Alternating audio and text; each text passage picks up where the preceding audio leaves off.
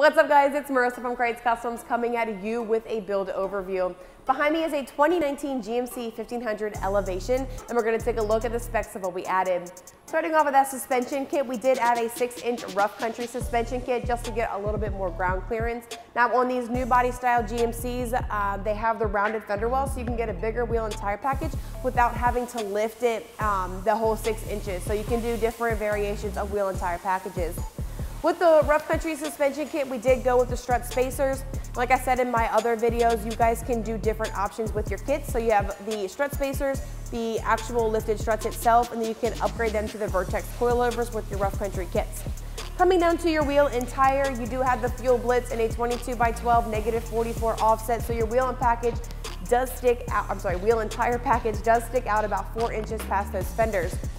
This finish specifically is a gloss black and milled, and Fuel does have a few different options in finishes, like a gloss black and milled, a platinum finish, as well as a DDT finish too, and then multiple varieties of sizes.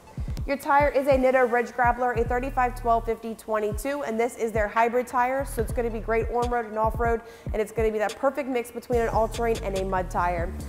If you guys want a less aggressive tread, they do have the Nitto Grappler G2, which is their all-terrain tire, and then they can step it one more, step your game up one more, and it is going to be the Nitto Trail Grappler, which is a little bit more of a thicker tread. It is their mud tire.